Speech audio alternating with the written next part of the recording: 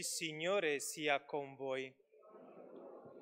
Dal Vangelo secondo Matteo.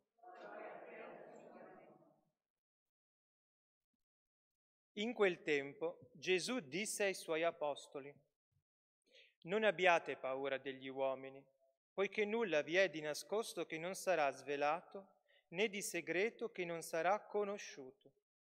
Quello che io vi dico nelle tenebre, voi ditelo nella luce. E quello che ascoltate all'orecchio, voi annunciatelo dalle terrazze. E non abbiate paura di quelli che uccidono il corpo, ma non hanno potere di uccidere l'anima.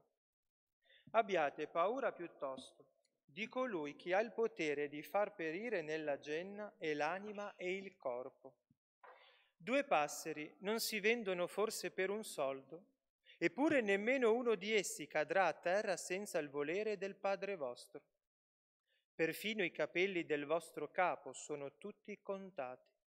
Non abbiate dunque paura, voi valete più di molti passeri.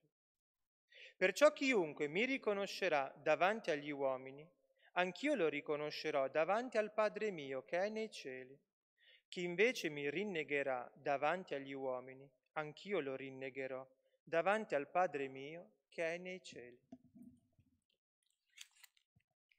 Parola del Signore.